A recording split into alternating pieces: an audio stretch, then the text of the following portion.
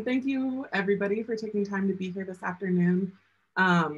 So just to give you a sense of the flow today, we're really grateful you're here. And I'm going to share a little bit about natural investments, pass it to Tiffany, who will offer kind of a grounding visualization for us. And then we'll hear from the man you all came to see, Ed Whitfield. And then after Ed shares his lecture, I'm going to send you all into breakout rooms so you have the chance to reflect, connect, brainstorm some questions. And then we'll come back to hear about the projects that Ed is supporting, like Seed Commons and Downtown Crenshaw Rising, and we'll have some time for questions. That sound good to folks? Like a little energetic thumbs up. Yes, thank you. Okay, so to clarify, Tiffany and I together work Cordata Capital, and we're an anti-capitalist wealth management firm that supports investors in moving resources into community-controlled investments that center racial and economic justice. We're proud to be a part of Natural Investments, which is a decentralized collective of 21 investment advisors who over the past 30 years have been supporting clients in moving money to socially responsible investments and community investments. And Natural Investments has over $90 million in outside investments, including community investments, and has partnered with organizations like Hope Credit Union, Ujima Fund in Boston, Seed Commons, and other racial justice focused investments and investment funds.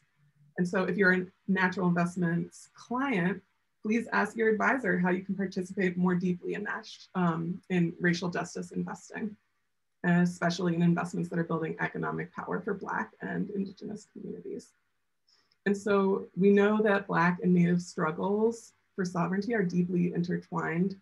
And so as we started this webinar, I wanted to begin with this acknowledgement, acknowledging the original inhabitants and stewards of the land that we're on, because we know that reparations need to happen for both Black and Native communities.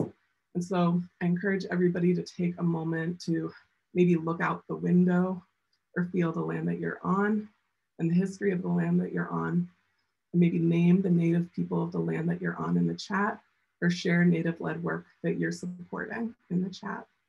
And so just wanted to name that we encourage everyone to throw down and move resources to Native power building. And so now I'm passing to Tiffany, who's gonna offer us a grounding.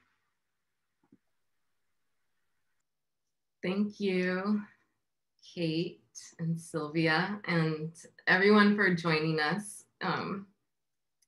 Yeah, I feel very honored to be doing this webinar with Ed and yeah, just bringing him more fully into our larger community. And yeah, so I wanted to start with sort of a grounding opening, and in order to do that, it felt like I wanted to set a little bit of context. So when we launched our firm, I took 2 different trips to the South, to Africatown and the Mississippi Delta, and then to Memphis. And each trip included a dear friend, and I want to bring their names in here, Jessica Norwood and Anasa Troutman. And they took me on a tour of their regions and gave an unsanitized account of the history of that place. In Memphis, I learned that what history told me was a riot was actually a massacre of Black people who were building economic sovereignty. In Africatown, a rather benign sounding name in Mobile's development was revealed to be an illegal slave trader. So the question is, what does it do to us to hear the truth? I want to invite you to close your eyes, and I'll ask you at the end to open them up again. But yeah, invite you to close your eyes and imagine a time that you took a stand for something. Was it hard? Was it easy because you were called to do something greater than you'd perhaps imagined? Were you standing up for a person? Standing for a cause? Were you participating in a rally or a march? Was it that you saw a thing that you could not pretend to unsee, and therefore you took decisive action? Perhaps it was that you learned about extractive investments and then decided to partner with an investment firm that sought to help you align your investments and your values. Whatever's coming to mind, I invite you to hold this feeling of taking a stand. What do you feel in your body, in your heart, in your spirit? What can it teach you about decisive action moving forward, or the rigor to pursue deeper truths?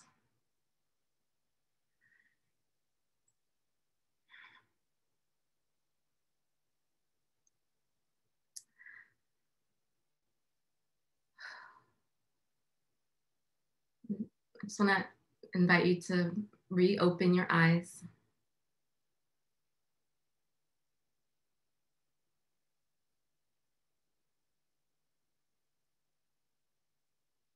Well, now I get to introduce my new friend, Ed Whitfield. Oh gosh, y'all, the pandemic has been a horrible time, but Ed Whitfield has been truly the highlight of this for me. I want to start with just like a more informal introduction of this person I've grown to care for so deeply after admiring his work from afar for years. And then I'm going to read a little bit of his bio, which you all already received. But it was back in August that Ed reached out to me. He was ultimately trying to reach Kate because they'd done work together through regenerative finance, but Kate was off the grid. And so Ed got me. And he was calling about the work he was doing with Downtown Crenshaw Rising. And yeah, I stepped into this invitation to figure out how Chordata Capital could be of support. And actually it was one of the most beautiful invitations for me to step into my leadership as a Black woman investment advisor. And so for that, I'm forever grateful. And what was the like beautiful, unexpected reality of it was that I was also really being invited into this beautiful friendship with Ed. And over the course of the beginnings of our friendship, we would talk about Reconstruction and Black history, and Ed was really moved by these books he was reading. And I actually just finished the second one by John Hatch, and so it's sitting here next to me. But this conversation, in some ways, in this very traumatic time, feels like I get to extend to you some of the beauty and the pain, but ultimately the foundation upon which we at Chordata Capital operate to do our work. And then the intimacy of this sweet friendship as he shares with you some of what he shared with me in these past few months. So Ed's incredible bio, and there's so much more beyond this, but Ed is originally from Little Rock, Arkansas, and was a longtime social justice activist before becoming involved in community development, cooperative development, and philanthropy. He now spends most of his time trying to help communities build self-reliant economies to meet their needs and elevate the quality of life. He was co-founder and co-managing director of the Fund for Democratic Communities, F4DC, and continues to serve on the board of Seed Commons, a community wealth cooperative. Ed spent 9 years as board chairman of the Greensboro, North Carolina Redevelopment Commission and was the board chair of Greensboro's Triad Minority Development Corporation before becoming involved with the cooperatives and the work of democratic non-extractive finance. In addition to working part-time as a senior fellow with Seed Commons, he serves as a consultant to community groups on matters of community cooperative economic development and community wealth building. as well as working in the arena of organizational diversity, equity, and inclusion improvement. Ed writes, teaches, and lectures on these matters of importance while balancing this work with playing blues and eating barbecue. I pass it over to my dear friend, Ed Whitfield. Thank you for that very warm and gracious introduction. While we're talking about where we are, I want to mention the Treaty of Dancing Rabbit Creek. Has anyone on the call other than me ever heard of that? The Treaty of Dancing Rabbit Creek was signed in the early 19th century, and it basically led to following the Indian Removal Act, it led to the removal of probably 1 million Native Americans from land in Mississippi from 11,000 square miles of land here in Mississippi to 15,000 square miles of land in what was Indian territory. And it's interesting when you think about removing people from one place of land to another one. They were basically being evicted from their ancestral land, and they were being placed on land that the federal government had already stolen from somebody else, given that they didn't make any new land in Oklahoma just for the Choctaws who were removed from here. And it's such a beautiful name, Dancing Rabbit Creek. I mean, what a creative and beautiful name that represents a very ugly part of our history. One of the things that is clear to me is that sometimes, we have a sense of American exceptionalism. And as an acquaintance of mine, Gerald Horne, a historian, once wrote, he said, it really is exceptional that a country that was founded in genocide, kidnapping, rape, murder, enslavement of folk can pass itself off as a paragon of virtue in the world. He said that's pretty exceptional. So, and I'm here now in the Mississippi Delta, which is an area where many of the acts that we've come to learn about in history, including the Treaty of Dancing Rabbit Creek, moved the people away from the land. And yet I have to remember that I'm in the United States where at one point, the city of New York had the largest number of enslaved people next to Charleston, South Carolina. And it only ended enslavement in New York in the early part of the 19th, in the early part of the 19th century, with having passed a law in the late 18th century that led to a gradual emancipation. At one point, it was estimated that something 40% of the whites in New York owned enslaved people. So this isn't something that's peculiar to the South that I want to talk about. It's part of the American condition. We should all understand it. We should all understand its implications.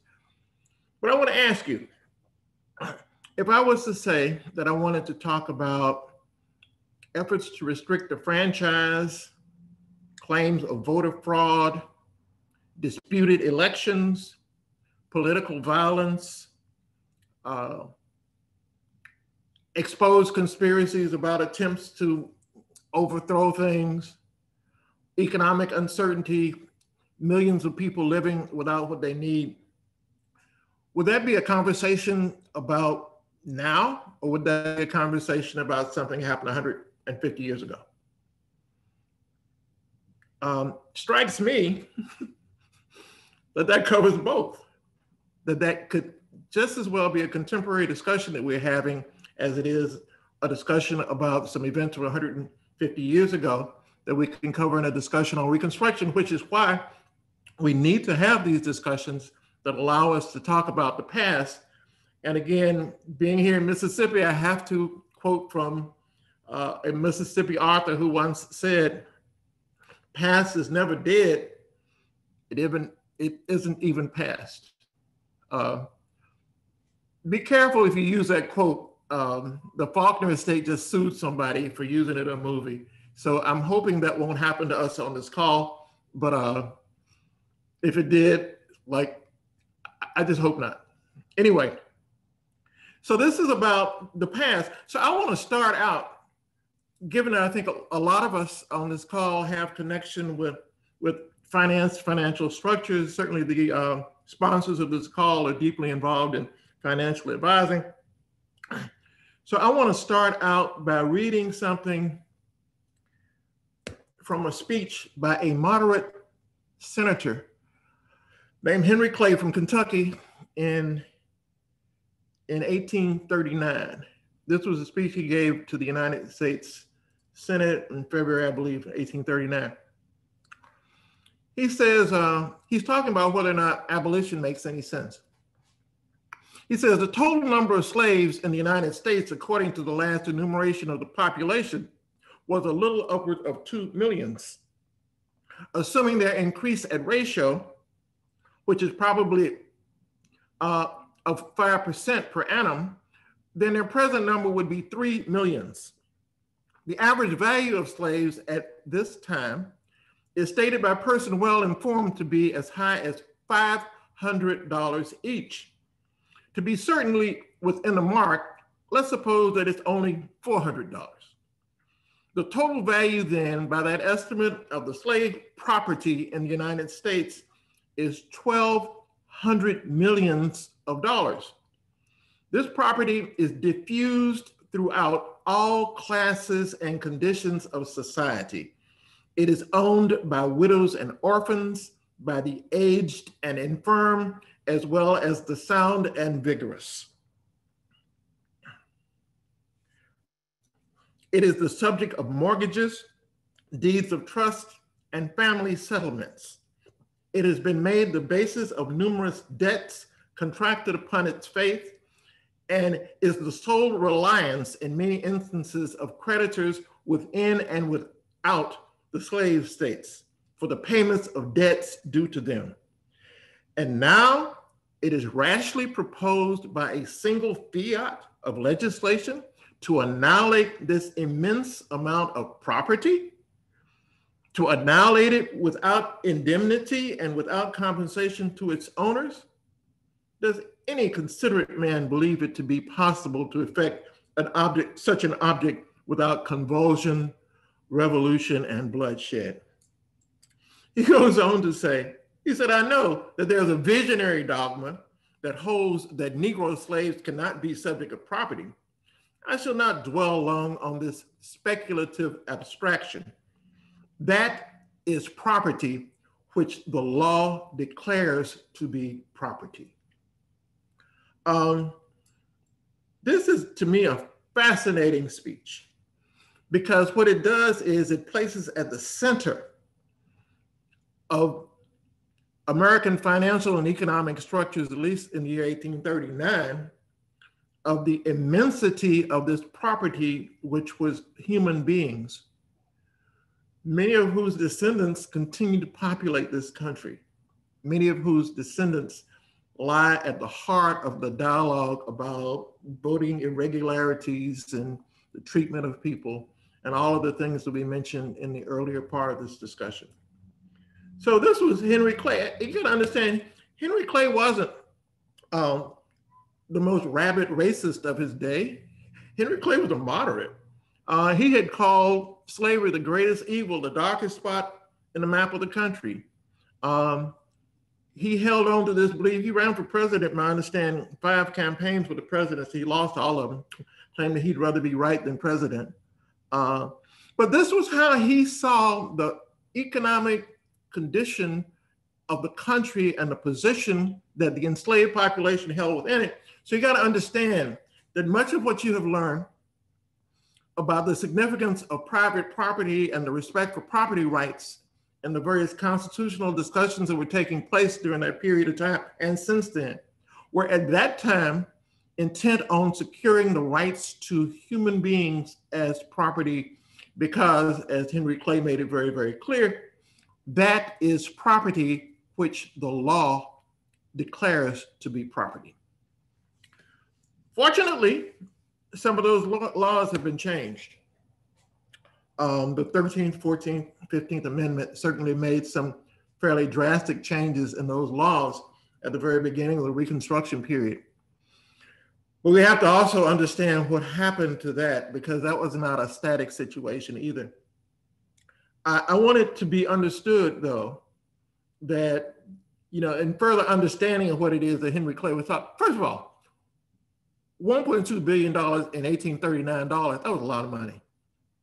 I mean, $1.2 billion is almost a lot of money now, but certainly at a time when the $500 payment that was the cost of a single individual slave was something close to what it would cost to build the average house, then you have to understand that he was talking about a whole lot of money. In fact, there are studies that have shown that the total property of enslaved people during that time period exceeded the entire balance of any other property in any other form that was connected with American commerce. That included all the railroad stock, all of the buildings, all of the factories, et cetera. So that was American property, and needs to be understood. The consequences of which are still with us. I want to make it clear that some of the structures that grew out of that time period, even as he clearly enumerated them, I want to just share a little bit more about that. There was a book that was written a few years ago by a historian at Cornell University named Edward Baptist. Some of you may have read it. It's called The Half Has Never Been Told. And again, I'll make this list of things worth reading available. But Baptist was interviewed in an article that was written in Chicago Sun-Times, where he made a point that was made very clearly in the book. This is a shorter way of making it. He said in the 1830s, powerful Southern slave owners wanted to import capital into their states so that they could buy more slaves. They came up with this new two-part idea: mortgaging slaves, and then turning the mortgages into bonds that could be marketed all over the world. Hey, isn't that clever? You can make bonds out of piecing together mortgages on different pieces of property. And that was the financial crisis of 2007-8, wasn't it? Anyhow, they did this before. They did it back in the 1830s. It said first American planters organized new banks, usually in the new states like Mississippi and Louisiana, drawing upon lists of slaves for collateral. The planters then mortgaged them to the banks that they had created, enabling themselves to buy additional slaves to expand cotton production. To provide capital for those loans, the banks sold bonds to investors from people around the globe. London, New York, Amsterdam, Paris, the bond buyers, many of whom lived in countries where slavery was illegal, didn't own individual slaves, just bonds backed by their value. What an interesting way to separate yourself from the evil that you are profiting from. I wonder if that still happens today. Anyhow, as slave-backed mortgages became paper bonds, everybody profited, except obviously enslaved African Americans whose forced labor repaid the owner's mortgages. But investors owned a piece of slave-earned income. Older slave states such as Maryland and Virginia sold slaves to the new cotton states at securitization inflated prices, resulting in a slave asset bubble. Cotton factor firms like the now defunct Lehman Brothers, which was founded in Alabama, became wildly successful. Lehman moved to Wall Street, and for all of these firms, every transaction in slave-earned money flowing in and out of the US earned Wall Street firms a fee. My guess is that a lot of times when we think about the evil that was slavery, we think about it in terms of somebody in the South with a bullwhip and a cotton field, and don't realize that even as that was happening, there were national and international financial and economic systems that were structured to support that being able to happen, that actually contributed to the logic of how that happened, that existed in force. And this thing I'm saying about contributing to the logic of how it happened, one of the questions you would raise is if an individual slave would be sold for $500, and that was almost what somebody could buy a house for. And again, houses didn't have air conditioning. They weren't like the ones now. So houses were a smaller part of somebody's disposable income.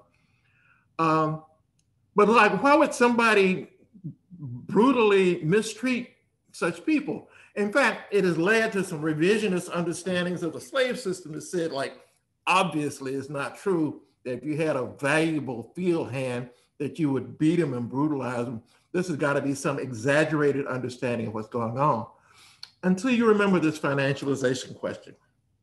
Because if indeed the value of your property was determined by the revenue, the cash flow created by your properties being able to pick cotton on the international cotton market, then you take a cap rate that is associated with the total value of the revenue stream and you come up with a value, then understand what one slave could do to your total property value. Which is to say, that yeah, from the standpoint of you damaging a valuable piece of property, it made sense for you to not mistreat your enslaved property. On the other hand, you know, I keep hearing people talking about the slave body and African-American bodies and stuff. And I want to go beyond that. I want to talk about their spirit, their mind, their voice. Because my contention is that an enslaved person who might have been ever so valuable in terms of their ability to pick cotton became a real danger to the value of your total property if indeed through their spirit and with their voice, they raised the question of, hey, they're working us too damn hard. We need to slow this stuff down. All of a sudden, one person's voice could actually reduce the value of your property by half if people quit working as hard and the revenue stream that they produced was less. Kill him. In other words, the logic of the treatment of enslaved people flows from the financialization of them as producers of a revenue stream. And so consequently, something what otherwise wouldn't make any sense is like people didn't torture and lynch and burn mules at the stake when the mules misbehaved. This is a valuable piece of property. Yeah, but mules never went out and organized the other mules to quit working. So you had you had this cognitive dissonance of claims that people weren't human, that people were not fully human, that they were pieces of property, and yet a full recognition of their humanity, their mental capacity, their potential for voice, their capacity to organize, that was caught up in the vicious treatment that they received, because it's only under those conditions that it would make sense to damage such a valuable piece of property. Was the fact that this piece of property could actually engage in activity which would reduce the revenue stream, consequently changing the value of the entire sum of your property. In a world where someone had taken these mortgages and packages them together and sold bonds all over the world, so people who never heard the scream, never smelled the stench of folk not allowed to bathe, never had to see any of the people, wrenched from their families, never had to engage in any of that, were just able to make money off of this enslaved system.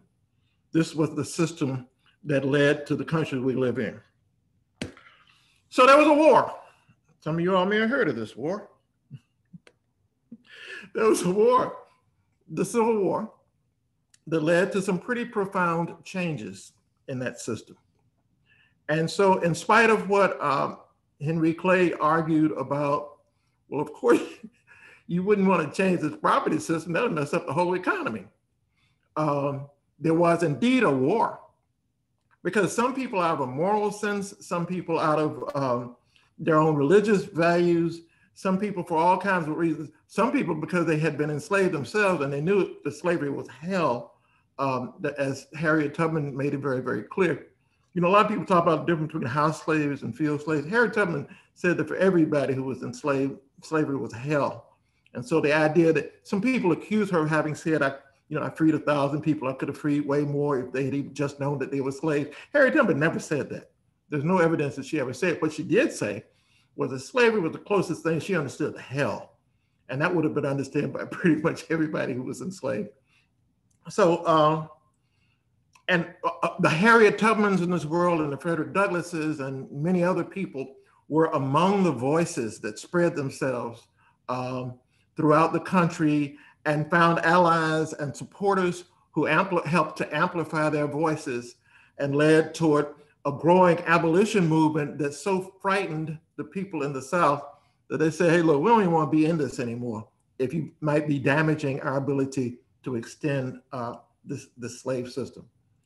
And you have no idea how hurt I was after having spent a childhood talking about Davy Crockett and Sam Houston when I realized what they were actually fighting about at the Alamo, which was the question of whether or not it was okay to export slavery into Texas, because the Mexican government of which Texas was a part had already abolished slavery, and there was a worry that these slave folks who had destroying the ecology, destroying the land from the East Coast, wearing out the soil and moving further and further west to more fertile fields, supplying the raw materials that help to fuel the raw materials and part of the capital that helped to fuel and feed the Industrial Revolution, wanted to be able to go freely into Texas.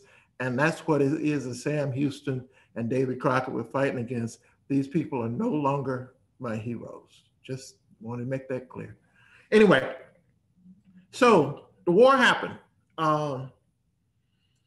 And at first, the war was about saving the Union. I mean, Abraham Lincoln actually said on a number of times, he said, if I could save the Union without freeing a single slave, I would do it. He said, if I had to free all the slaves in order to save the Union, then that's what I would do. But it's clear that, I want to preserve the Union. He didn't like slavery, but he also thought that that enslaved Africans were inferior, that there was no future in this country for their continued presence, that there would be a monumental problem to figure out how to get rid of them once they ended slavery, but they were against the slave system. And then the Northern Army found itself losing a war. And it's like, whoa, this isn't cool. Now, you can tell that not everybody was dead set on social equality, because the draft riots that took place in New York and some other parts of the country where people did not want to go, they had grown tired of fighting and losing people in a war that it looked like it was going to be really beneficial to Black folks who were not highly respected in this country at that time. But Abraham Lincoln followed the advice of some of his generals who told him that, look, we might lose this war. We need some additional reinforcements to our ability to conduct the war. And so in 1863, a document was written which made it very, very clear in the language of the document that for military necessity, that all those who were held enslaved in areas in rebellion should be made free. Now, what's interesting about that is the Emancipation Proclamation basically set up a system of freeing all the people that the United States government was not actually in a position to free because it didn't have jurisdiction over the areas that were in rebellion. And all the areas that it did have the ability to free the slave, the emancipation didn't free the slaves there because these were not areas in rebellion. So slavery remained legal until the 13th Amendment in some of the areas that had not rebelled. Just worth knowing. And but it was clear this was for military necessity. And that order, once the word of it became known, helped to create a general strike, which is to say that the enslaved population found more and more opportunities and possibilities of walking off and leaving the plantations and following the troops, even when the federal northern troop didn't want them following, and became what was called contraband. And there were these contraband camps and such. But in any case, between that and the fact that a number of formerly enslaved people and their kith and kin who were freed people in the northern areas joined in the military and helped bolster the tiring and tired Union military forces, plus the general strike helped to weaken the forces of the Confederacy. There are these myths around about there were Black folk who were fighting for the Confederacy. They were enslaved. They were enslaved. They were made to do a lot of stuff they didn't want to do. They didn't want to pick cotton. So you certainly doubt seriously that they wanted to actually fight a war to help maintain a system where they had to pick cotton. But anyhow, they were enslaved. There were some who were there, but there's no evidence of any wholesale participation of enslaved people on the part of the Confederacy. But the participation of enslaved people, including my great granddaddy, his name was Coleman Lewis, and he fought from Concordia Parish, Louisiana. He fought in the Union Army, and a pension was paid to my grandmother for his participation in the war. So it's always just good to know. Anyhow, following the war was victorious. Sherman came and swept a path to the sea and went through, South Carolina, and freed people, and all kind of land was taken over. Folks run off the land. All kind of interesting experiments were taking place all the way from Davis Bend along the Mississippi River to the Edisto Islands off of the coast of Savannah, Georgia. But a meeting was held. This is a very, very important meeting was held in January of 1860. No, I'm sorry. The meeting was held in January of 1865. The newspaper article about it was written in February of 1865. But this is a meeting that is sometimes referred to as the colloquy.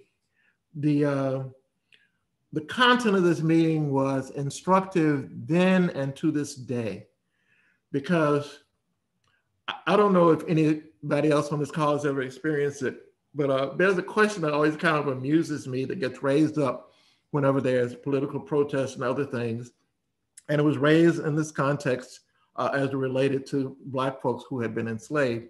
And that question is, what do you people want? So William Tecumseh Sherman and Stanton, who was the head of the War Department, met in Savannah, Georgia in the winter of 1865 with 20 ministers who were taken to represent the Black community.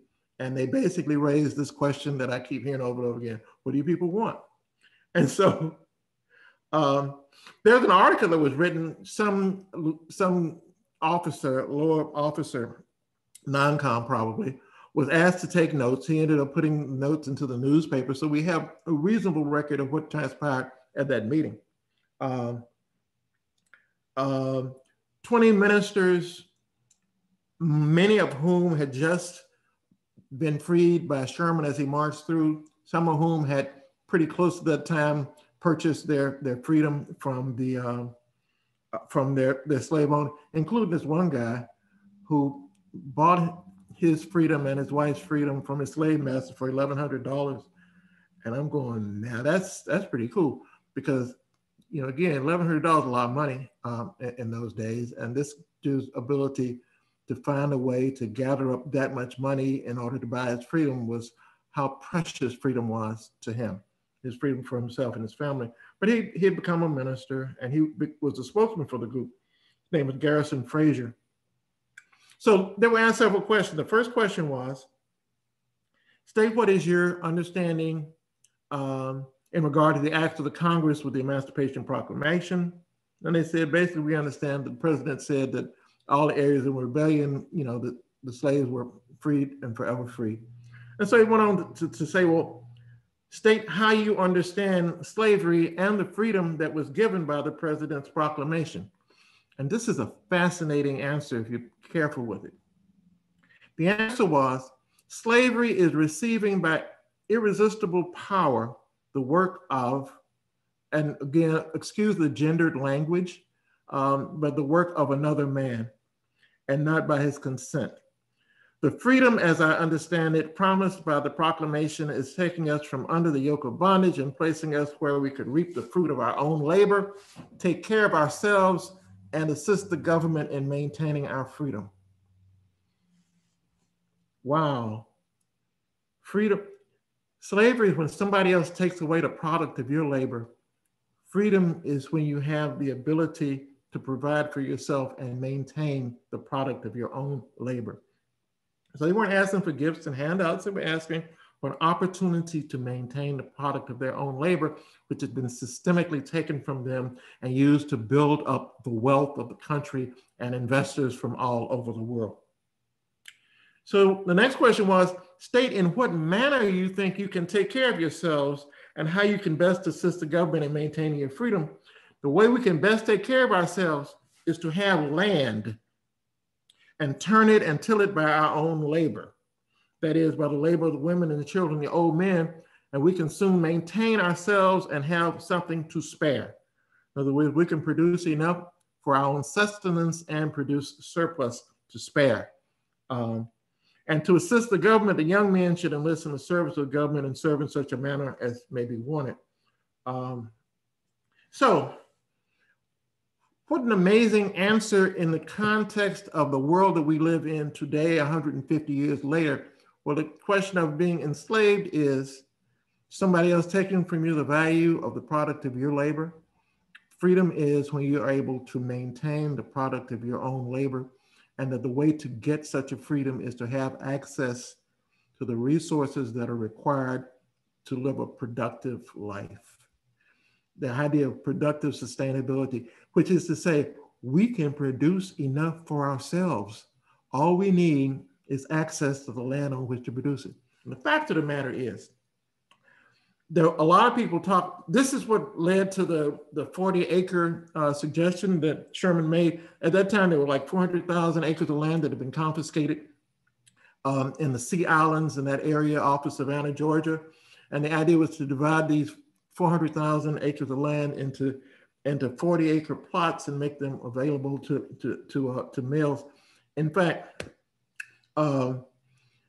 the Freedmen's Bureau ended up, first Sherman put out something called General Order number 15, and it later got translated into a document for the Freedmen's Bureau, which was Circular number 13. And it basically said, all confiscated and abandoned land and other confiscated and abandoned property that now or may hereafter come under the control of the Bureau of Refugees, Freedmen's Bureau, by virtue of the Land Act, shall be set aside for the use of loyal refugees and freedmen, and as much as may be necessary assigned to them. To every male citizen, whether refugee or freedman, they should be assigned not more than 40 acres of land, and the person to whom is assigned shall be protected in its use and enjoyment for the land in terms of 3 years at an annual rent not to exceed 6%. I don't know if you all knew that, but the 40 acres actually wasn't a gift. It was a land rental agreement at 6% of the appraised value of the land. I mean, but still, that was taken to be an incredible opportunity because, again, people are able, with access to land, to be productive on that land and produce enough to pay a rent rate of 6%. Yeah, they could produce that on the land at the value of the land. But as you can imagine, and I hope you know, within 2 years, well, within a year, the next year, that promise to provide land at that rate was reneged on. And so the same person that wrote that general order, Major General O.O. Howard, had to go back to the same people the next year and explain to them, it's like, oh yeah, we had intended to let y'all have that 40 acres and stuff, but you know, something happened. And what happened was Andrew Johnson, the president, decided that in his vitriolic racist mood, that he would rather appease the previous owners and holders of the land who had been in succession than to continue to let it be available. So there was a committee of people who were supposedly appointed to kind of pass the word and let folks know that they had to get the land back. And instead they developed and wrote a petition to President Johnson that read in part, we the freedmen of Edisto Island, South Carolina, have learned from you through Major General O.O. Howard with deep sorrow and painful hearts of possibility that the government restoring these lands to the former owners. Here's where secession was born and nurtured. They were talking about South Carolina. It's like, here's where the secession started. Here's where we have toiled nearly all our lives as slaves and treated like dumb driven cattle. This is our home, and we have made these lands what they are. We are the only true and loyal people that have been found in possession of these lands, and we have been always ready to strike for liberty and humanity, yea, to fight if we need to preserve this glorious union. Shall not we, who are freedmen and have always been true to the union, have the same rights enjoyed by others? Are not our rights as free people and good citizens in these United States to be considered before those who were found in rebellion against a good and just government? And the answer was no. No, they took the land back. And so then you had essentially a landless people whose aspiration was to have an opportunity to do for themselves, who were put in a position of being dependent on the same people who had held them enslaved for hundreds of years sometimes. And so even in spite of the passage of the 13th, 14th, and 15th Amendments, the 13th Amendment had the caveat that slavery was abolished except as punishment for crime. And so brand new crimes got created. Now, for a period of time, there was a Freedmen's Bureau. There were federal troops that remained in the South. There were efforts to force the state governments, once it became clear that the state governments were creating black codes that were going to recreate slavery in everything other than its name. And there was an effort to stop that, which led to the passage of the 14th Amendment as calling for due process of law, and the 15th Amendment granting voting rights. But you got to understand that as voting rights were being granted, some of these folk had a sense that they could no more envision Black people voting than giving the right to vote to their mules and horses and dogs, cattle. That's what they thought of that. And so, in spite of the fact that intelligent people who were known to be intelligent enough to complain about how hard they worked, which is why some of them were brutalized and killed, that intelligent people were somehow being reduced to this very lower level. But you got to understand something else about this, that the drive to do this was not only intended to hold down previously enslaved people, it was also intended to hold down the rights of poor propertyless white folks who somehow didn't always get the message and didn't understand, and at some points identified with those people that held them enslaved. With those people who were benefiting from the slave system. But yet, the plantation owner class was not at all their friend. I know a lot of you have heard from, about the Constitution, that the Constitution declared Black folks to be only 3/5 of a person during the slave system.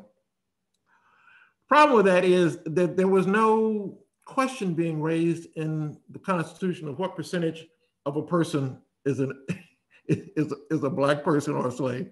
That wasn't the question.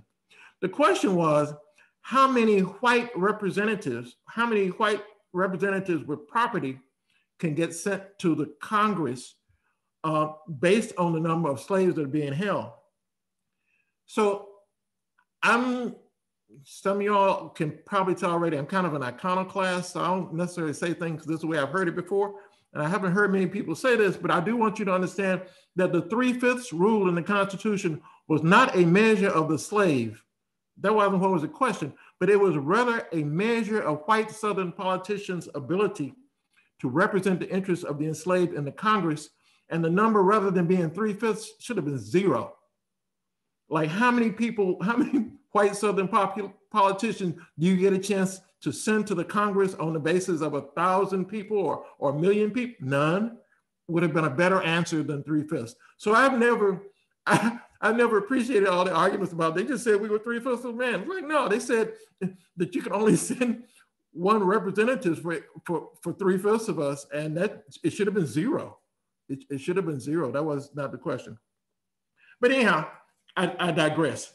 I do want to get back briefly and kind of be wrapping up, because we're going to talk about Reconstruction was a period in time when these big questions, like what do we do with these millions of people who have labored and who have been the basis for the economic existence of this country, what do we do with them now that they are no longer held enslaved?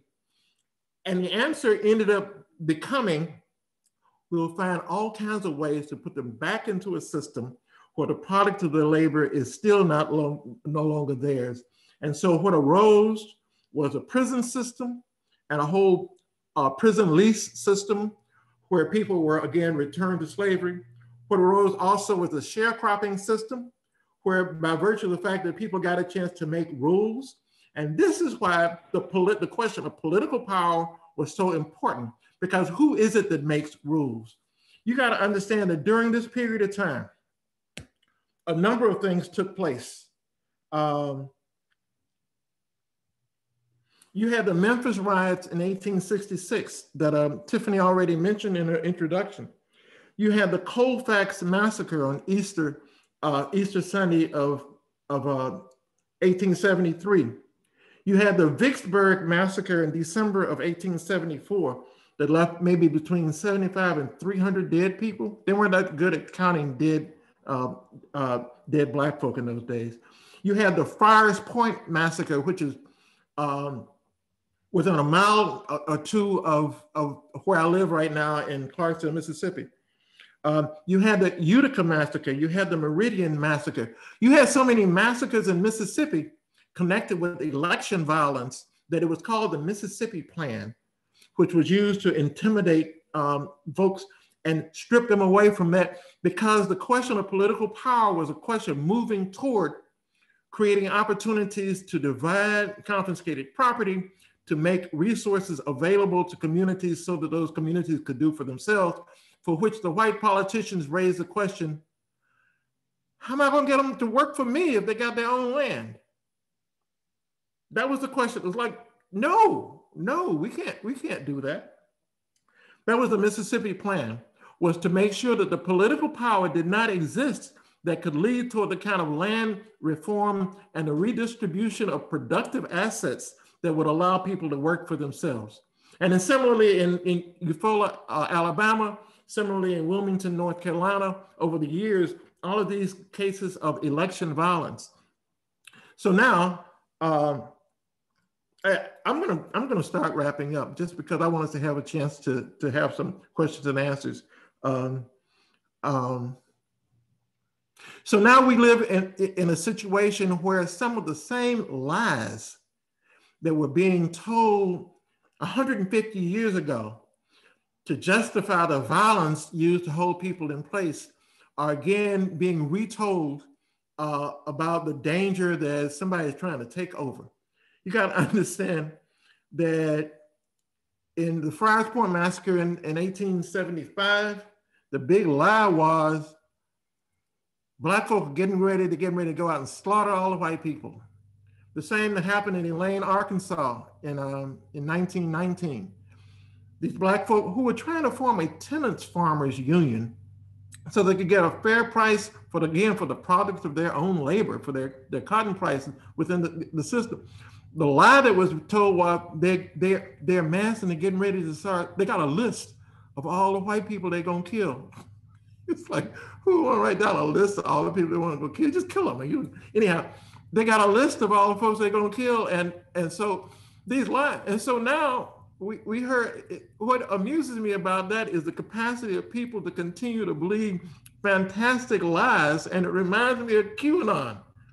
It's like, oh, there are people who just make up all kind of outrageous stuff about, I don't know, maybe some death laser from outer space that we have to watch out for. Or maybe it's Antifa is really trying to pretend like they're the ones that want to hang Mike Pence or whatever. But it's like, no, people make up lies, but the effort of the disfranchisement efforts now, as were the disfranchisement efforts of 150 years ago, was to prevent the development of the political power that can give strength to these efforts to reallocate productive assets so that people can become producers of the values within their own communities and retain control over that which they produce themselves. And because the folk on this call are mainly connected with finance, I want to keep saying that over and over again, because I want us to think about how is it that we can handle our work in such a way to handle this dream that so many people had 150 years ago. That what we would really like is the ability to maintain control over the product of our own labor. Now, part of that is still land.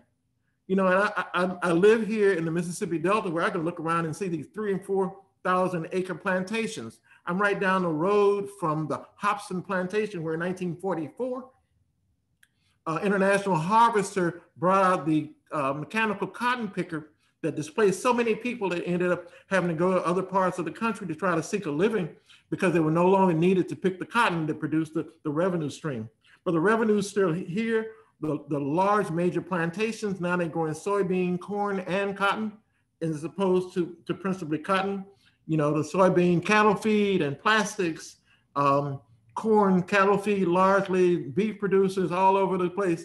But still the dream of having access so we can produce healthy food, have places to live in communities, have places to rent so that all of our income from whatever level of endeavor, whatever productive life that we're engaging in, that we don't have to pay all our money out in rent in gentrified communities that end up going and being accumulated in the pockets, and still having a financialization of the mortgages, not on our bodies now, but on our homes that are being sold through all kinds of structures where we're not benefiting from it. That is what we need, the political power to engage in the discussion around how do we restructure a community that serves the needs of its people and helps people elevate the quality of life by retaining some control over the surplus that they're capable of producing themselves. And that's what I hope it is that we are all able to engage in.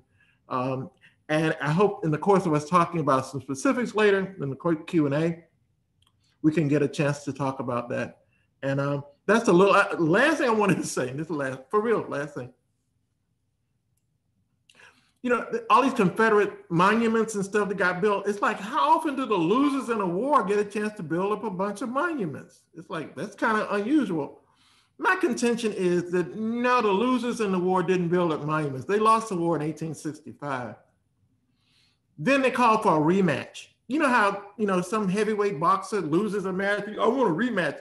Too groggy, still, you know, these folks groggy headed, they got up and they called for a rematch. And the federal government said, are y'all gonna still secede? And they go, no, we're not gonna secede this time. And the federal government goes, oh, okay, have at it. And so the South won the rematch. They won the rematch, they called it redemption. It was the overthrow of Reconstruction.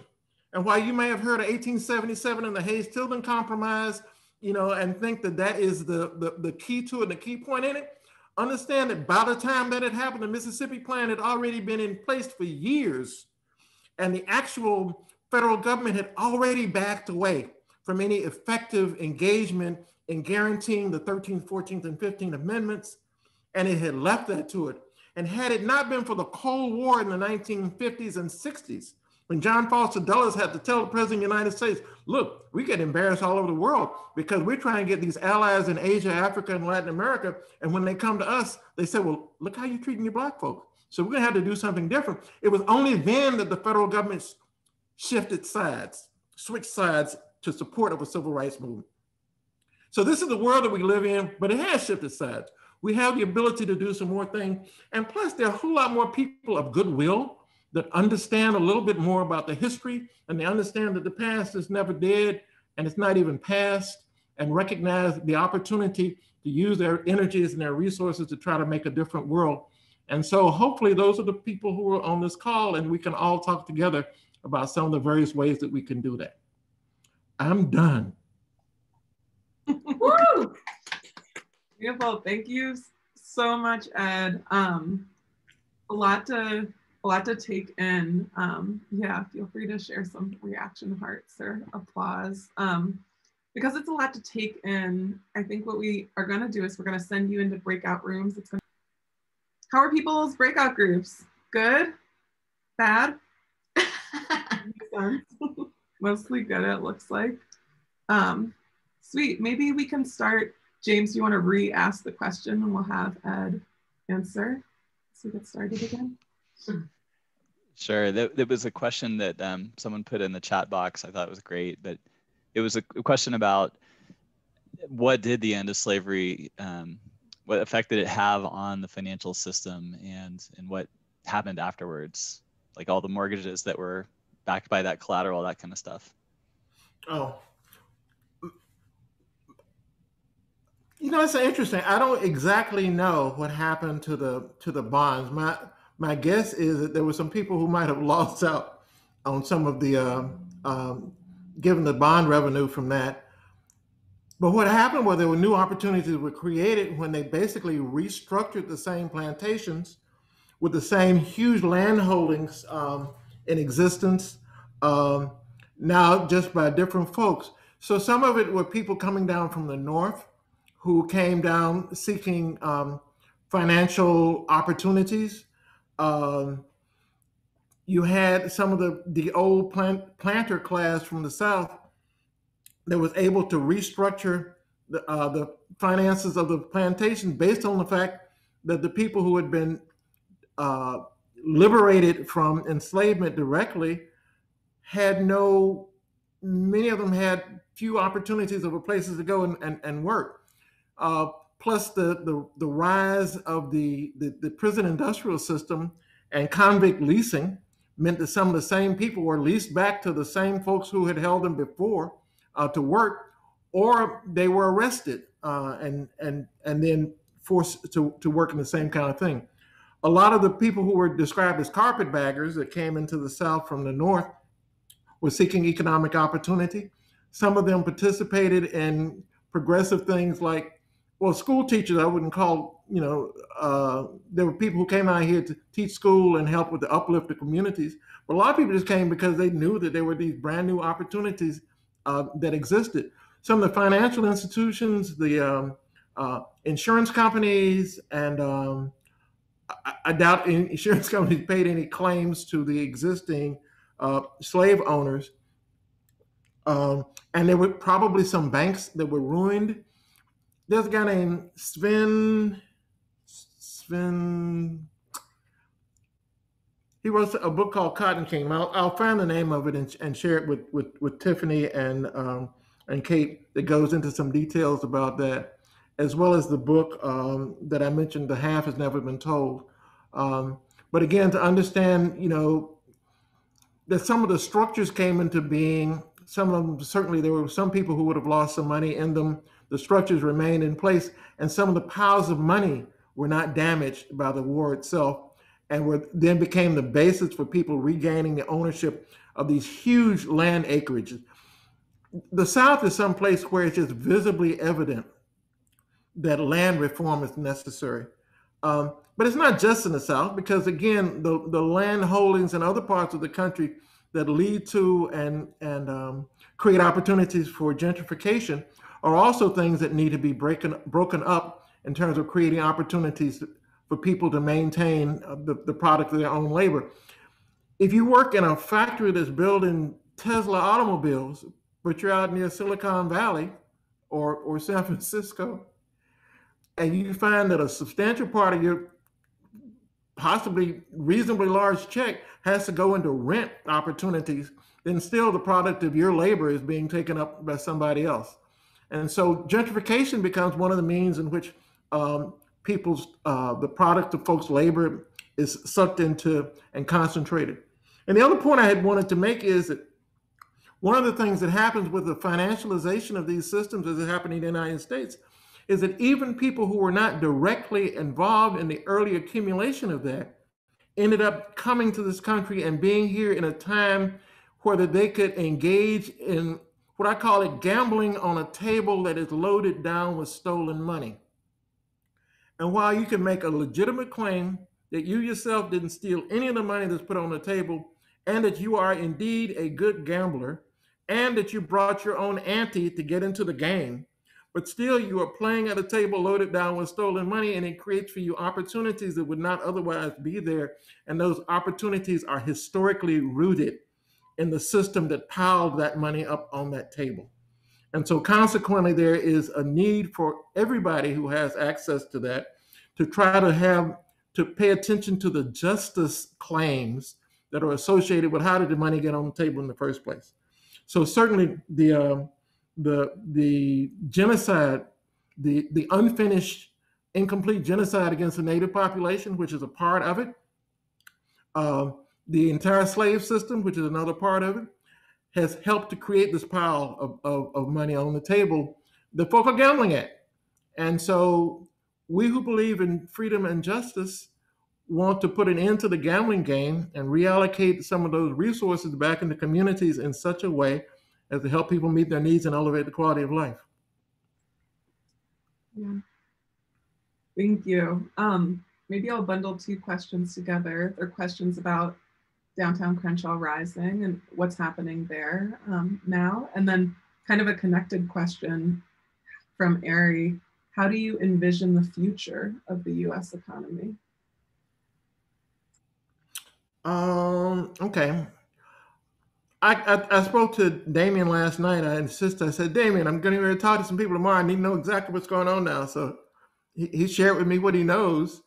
And they're still in a limbo situation created by the fact that that it's very, very hard to get sellers of large pieces of property, representing institutions like Deutsche Bank, to take seriously a community group, even when that community group has access to some of the resources that come from some justice-minded people involved with resources. So right now there is no signed contract. There's no purchase and sale agreement that's signed yet. The sellers of the property express unwillingness to reopen any negotiation based on the late announcement of the access to the resources. But indeed, they may very well, given that they have been through 3 or 4 other opportunities to make this property available to somebody else other than the community, and the community is held firm. One of the reasons I love the folks in this community is they're some of the most determined people I ever ran into in my life. They will not give up. So we can rest assured that even if we hear bad news in the near future about somebody's got the contract, that doesn't necessarily mean that they're going to have the opportunity to. The completion risk of this deal is high, given that the community is so determined that they really want to make this their mall. They want to control its future for the benefit of that community, and I'm looking forward to. And so they're still in fundraising mode.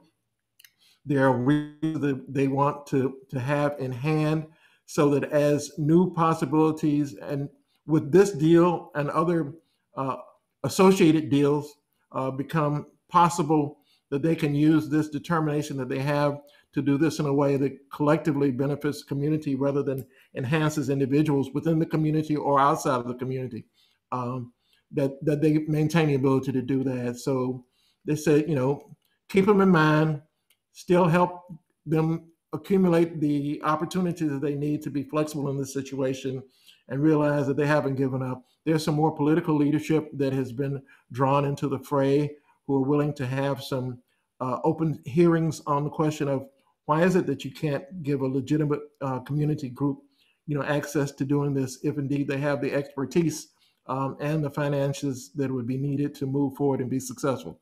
So, we're looking for some good things to happen, but realize that sometimes in between you just have to wait and keep digging at it.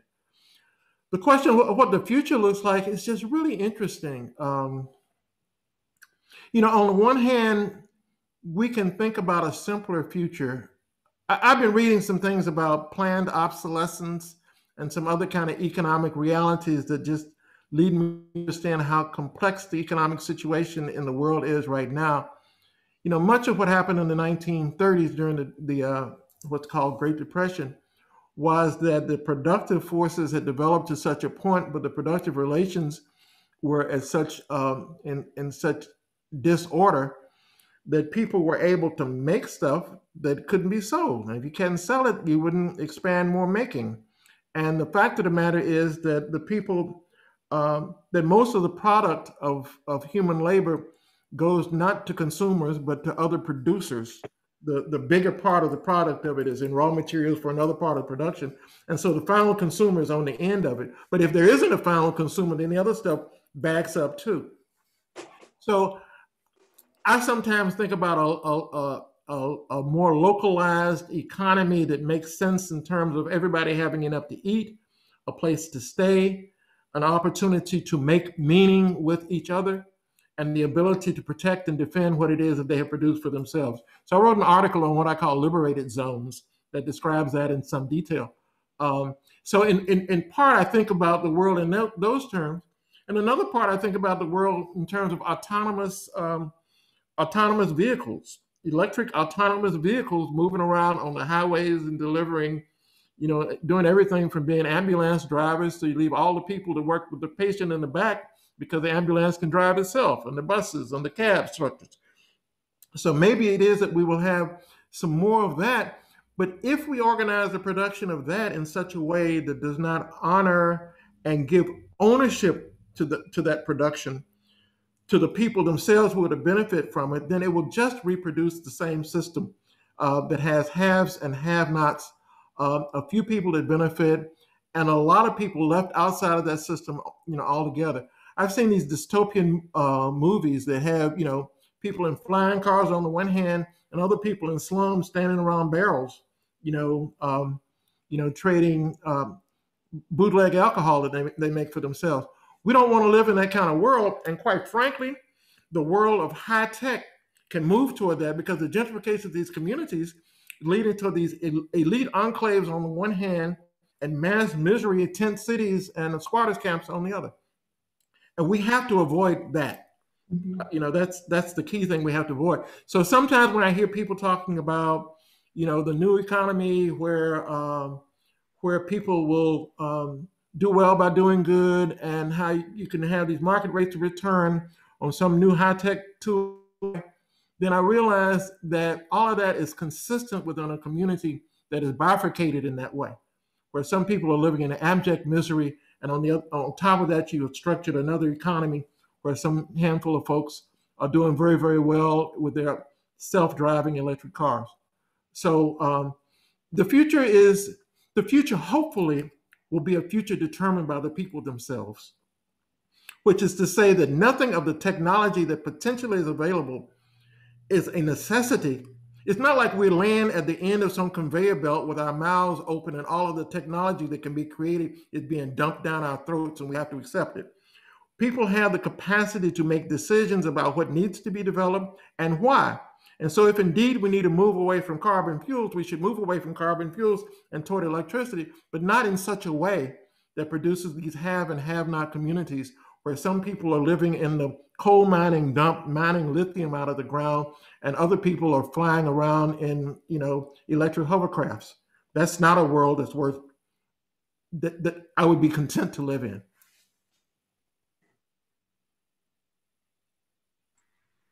Yeah, absolutely. Clark, I know you keep. Do you have something to add? I was just going to say, with regard to DCR, we're considering a lawsuit against Deutsche Bank. It's a 1981, Section 1981, which is a pre-civil rights statute that prevents discrimination by race in entering into contracts. So it's like right on point. We're thinking about a temporary restraining order to prevent anything from happening until the lawsuit is settled.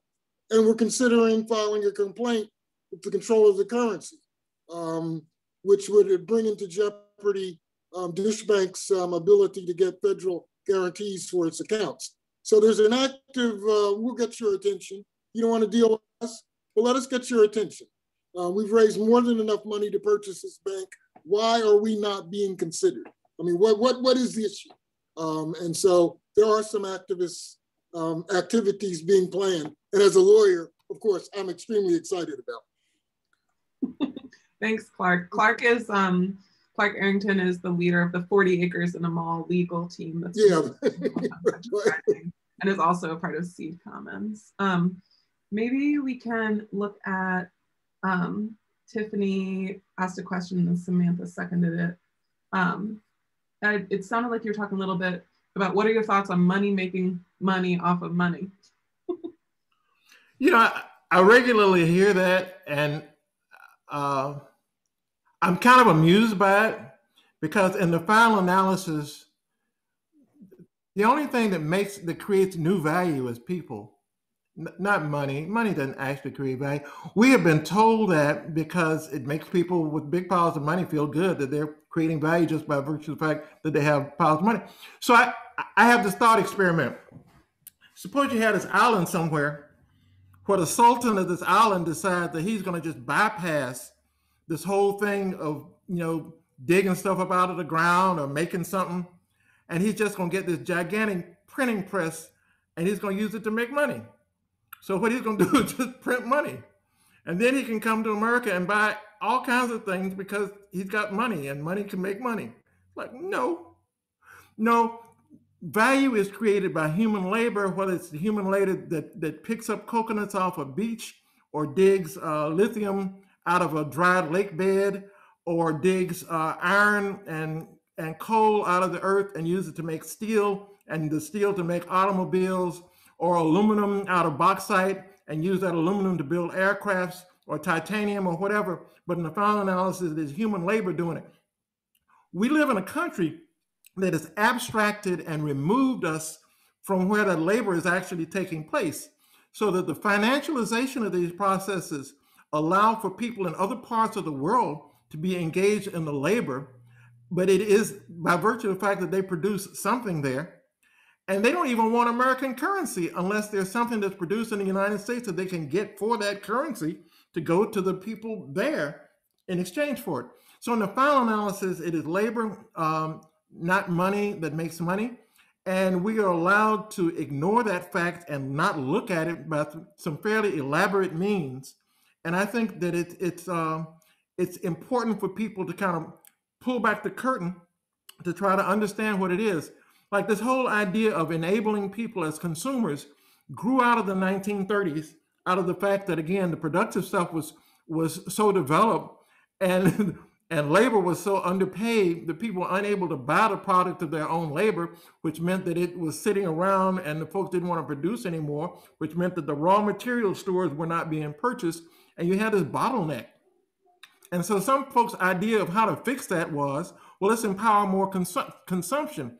One of the ways you do that is by having planned obsolescence. You got to build stuff that goes out of style or breaks in a short period of time, so people have to buy it over and over and over again. My thing is, like, let's build a furniture that can last 100 or 200 years so we can pass it down to our children. And then, because we don't have to make it over again, let's make something new and exciting, with the rest of our time and energy. And if we run out of some other things to make, let's make beautiful music, and let's make meaning, and let's make incredible musical instruments that we can play. Let's make some stuff. If we don't have to have a brand new car that you have to have the new one just because it's a different color than the one that came out last year, and if indeed there are improvements, there are technical improvements and things that make them less harmful to the earth, more beneficial to people, of course we should do that. But let's use our energy and the surplus that we create to deal with some of the challenges of nature, the challenges of aging, the challenges of people having meaning, the challenge of having people have broadly good lives, good long lives that'll live happily. Let's try to engage in that rather than having some notion that that money can make money and all we have to do is be smart with our money. No, your money is exploiting somebody from somewhere else. And as Brendan Martin, my friend with Seed Commons, once said, he said, a lot of the things we do in investing is like high altitude bombing, where you're flying so high above the ground that you don't even see the damage in the communities that you are destroying with the bombs that you drop. Wow, it's a really powerful metaphor. And I guess we're going to end on that because we're a little over, but maybe folks can come off mute and thank Ed for sharing so much wisdom and history and knowledge with us today. And we'll share the recording with y'all. And we're so grateful to get to have this conversation together today. So thank you.